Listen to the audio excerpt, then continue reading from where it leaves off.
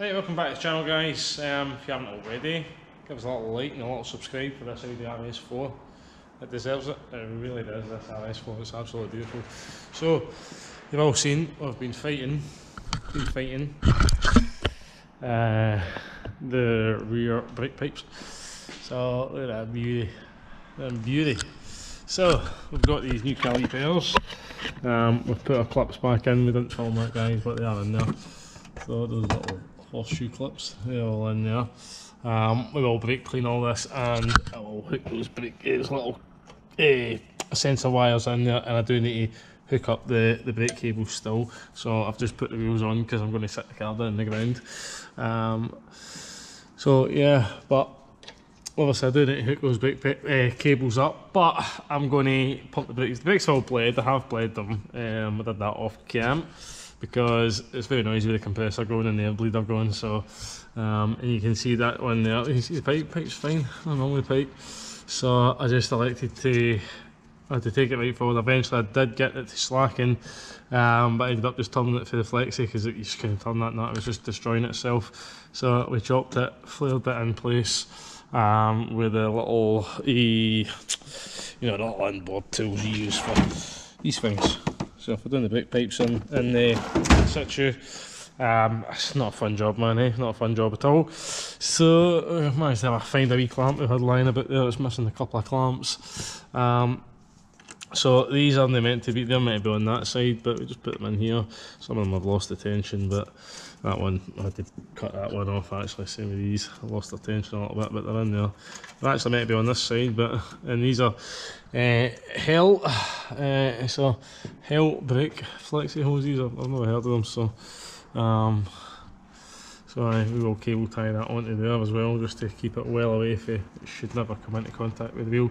I don't think it could reach the wheel, but you never know with the suspension. I don't know, but I don't think so. But just take any chances. I may move that one a little bit actually. It looks a bit crooked, that. So new calipers, new pads in this, the sensor wires, and if you can see in up there, look at that quality, man. Look at that quality. You know, the little tabs are still there and everything. So same up that side. Put the brake pad sensor wire in. So yeah, no big deal. It's been well looked after.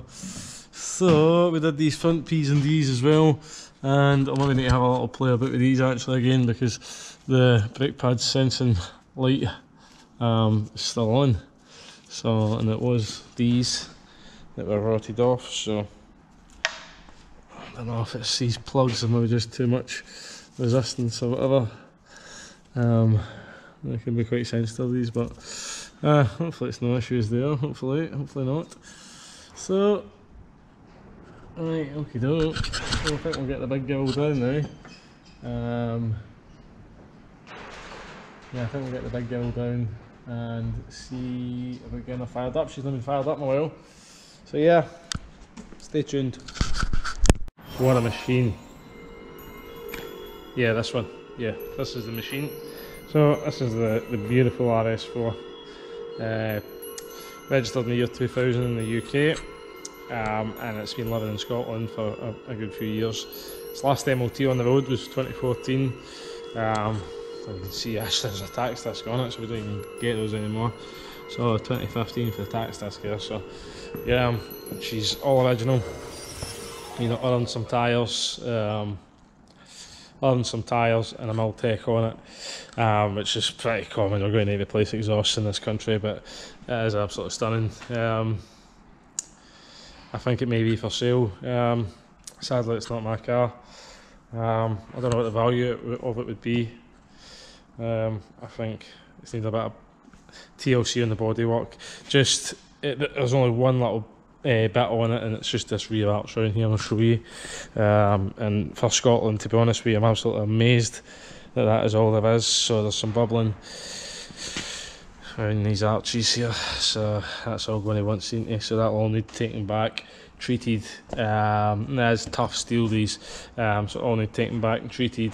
But the rest of the car is absolutely stunning, man. There's absolutely not a mark on it. You know, dings and scratches. It doesn't. There's no many. I don't see anything. So there's no PDR work required on it. you know. I mean, it's been in this garage for a good few weeks now, so it does need a good old clean, and it's been in another garage, been stored for however many years.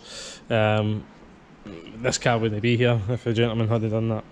If this car was ran its whole life in Scotland, it certainly wouldn't be here. So, and then there's this magnificent V6 bi-turbo. So this is before the engine before, I think, the V8. It's a good engine, it is a good engine. I'm not sure of any things that would go wrong with them, to be honest with you, if you look after them. The same as all kind of Audi engines, they're pretty reliable if you look after them. Same as Mercedes ones as well, if you look after those, the ones that Mercedes actually build, they're pretty decent. Pretty decent stuff, you know. But yeah, this Audi's absolutely stunning, isn't it? So, it comes from the Lomond Audi group, which is where I bought my Audi from. I think it's now Litres Audi. So yeah, big girl, just a big girl. So we'll see if she fires up. We'll see. So I'll take these manky gloves off, and we'll see if we can get in this big girl and see. Just be careful with it. Right, so you can see there on the dash. 33,363 miles, and you can probably see the first time the battery was put on it, 26th of the 6th, year 2000. So it has been sat here for a while. It is a manual as well. Obviously we're not going to touch this handbrake. It does have, don't get that in Audis now, don't get that in Audis, the little button down here.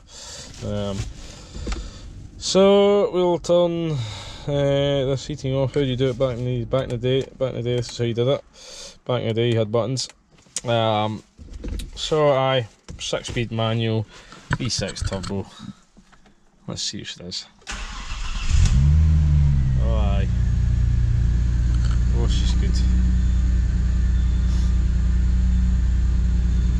Maybe some squeaking under there actually, but we'll investigate that.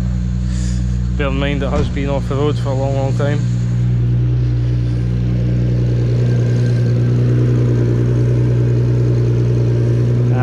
It's most probably on a cold start at the minute. It's summertime in Scotland, so about 12 degrees here.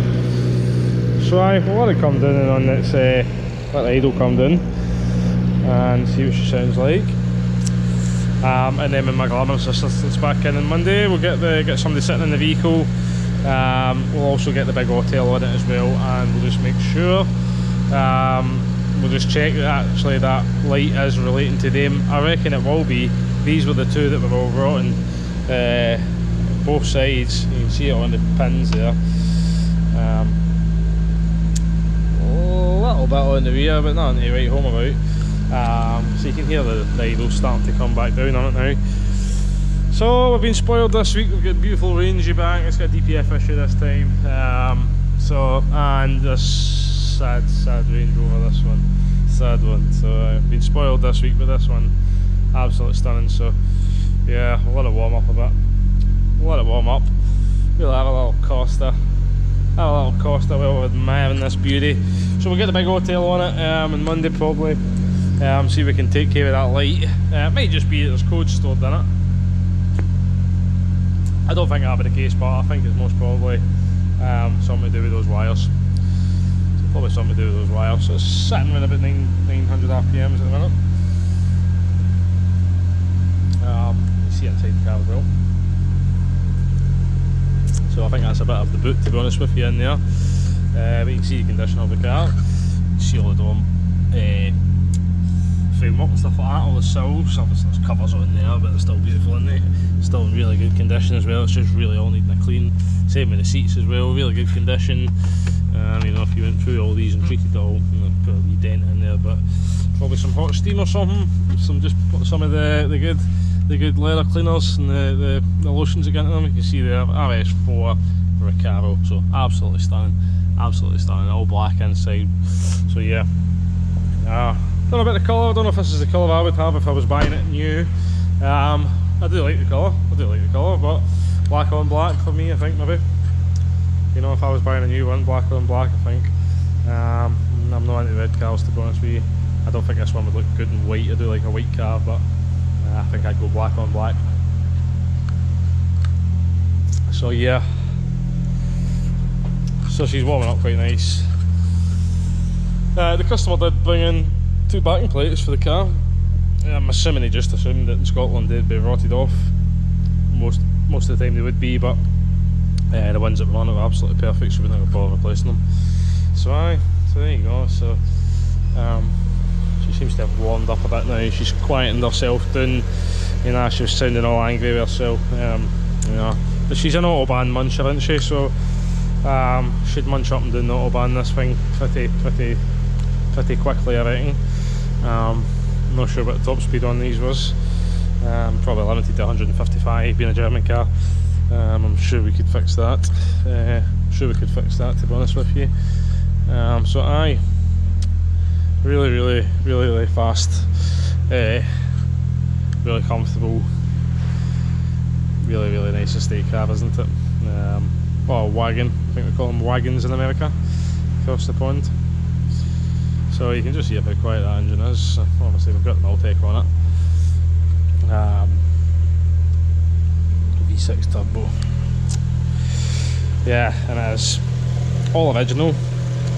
So that little squeak we had there when we started it up could just be the actual rubber on the belt, could be one of the pulleys itself, because it is all original.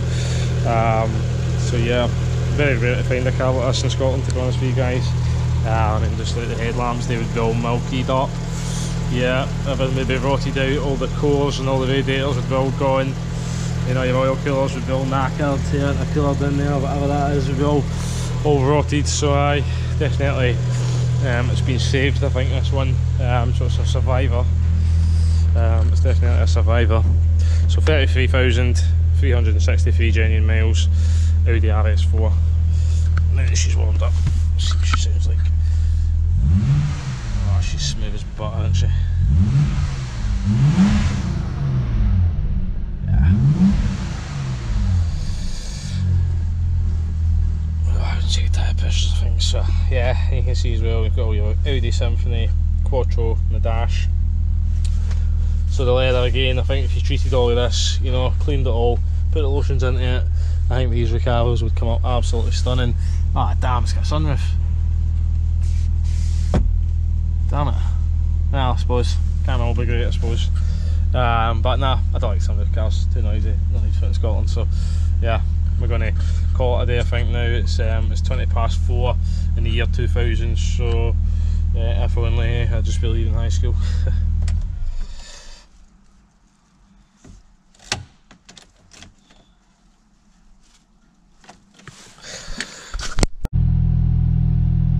So the big RS4, so she's all back together. I've been playing about with it, but I've had the bit off in the back here.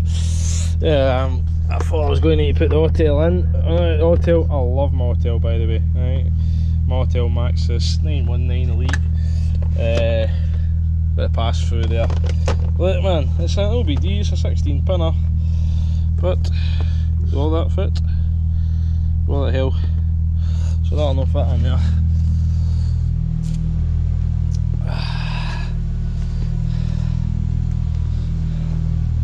So in there, as you can see, my OBD plug. I mean, if that plastic wasn't there, that'd fit for sure. It is the right type of plug. It just doesn't go in. I've tried getting the plug out of there, I can't get it out. So, well, I know that wee cover's ever been off. I don't know if this has ever had anything plugged into it before. So, but look, this is the quality, man. So that goes on. Is that way? Does it go that way, maybe? It goes that way. See that? So that goes on that way, and this little bit, which again probably never been out. So thank God, man. I really did not want to take that apart. I really, you know what it's like, guys. I mean, they're all push clips and screws and stuff, but you take them apart and they never seem to be right again. Yeah, you get a load of rattles and stuff like that. You're better replacing all the plastic clippings if you can get them. You get them online. You know, if you're going to get them for a dealer, you get them online. Just pop one off and see if you can match it up. So it's quite cool. It's got this wee engine management symbol there, and that's where that goes. again, easy cover up, really good, I like that. That's obviously the spare wheel and look at the condition of the car, so absolutely spotless. Just the seats are just needing a good treatment, a good clean. Yeah, definitely. I see a wee bit of mould there actually, tiny little bit, head cloth on it, it's like new, not a mark on it, it's a very clean car.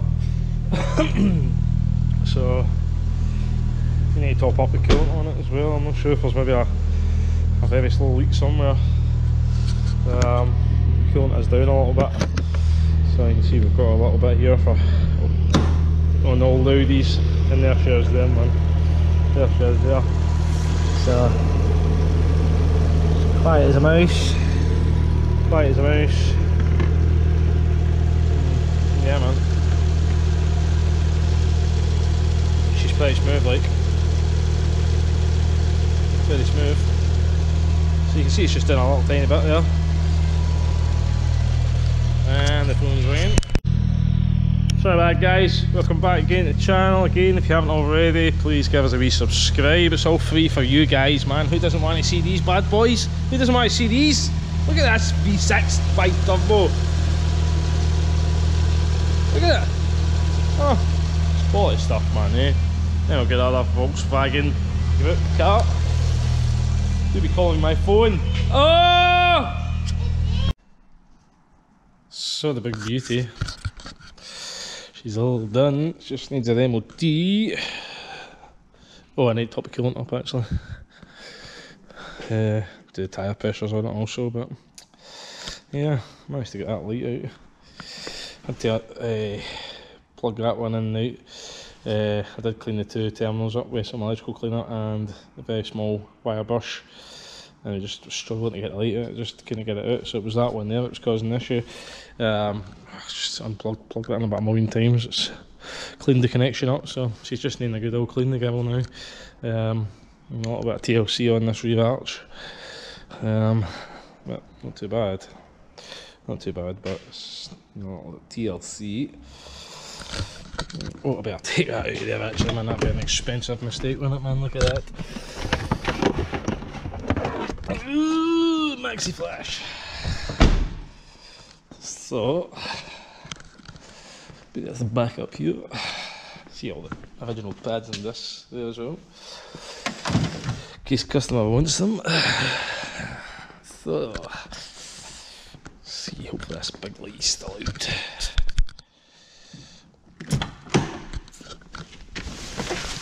Okay. Oh, for the big okay, so that looks good to me. Dip the clutch. Oh, lovely stuff.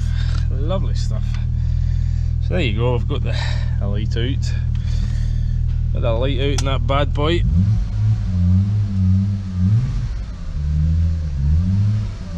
I'll just park it here for now. And I'll speak to the customer and see. I've got a happy cables hooked up now as well, so you're nice. So I did leave them off just to have done the bleeding. Didn't I bleed that a couple of times to be honest with you, so I've got a vacuum bleeder down there, and just check the car sitting. Wait, check your hydraulics, guys. Turn the vehicle off, pump pedal up. If it's solid, all good. Start up, should feel it dip. It's just your servo assistance there, so aye, feels all good. That light's going out, so aye, beautiful stuff, man. Beautiful stuff. So really good condition this car, so it's just needing a good old clean now. We've seen the tax disc as well for 2014, I think. So aye, all good now. So let's see what the range is for just under half a tank, 85 mile, 6.1 mile to the gallon, 6 mile to the gallon on that one. I could at least get 25 out of this surely. She's a little bit girl, but she's all done anyway.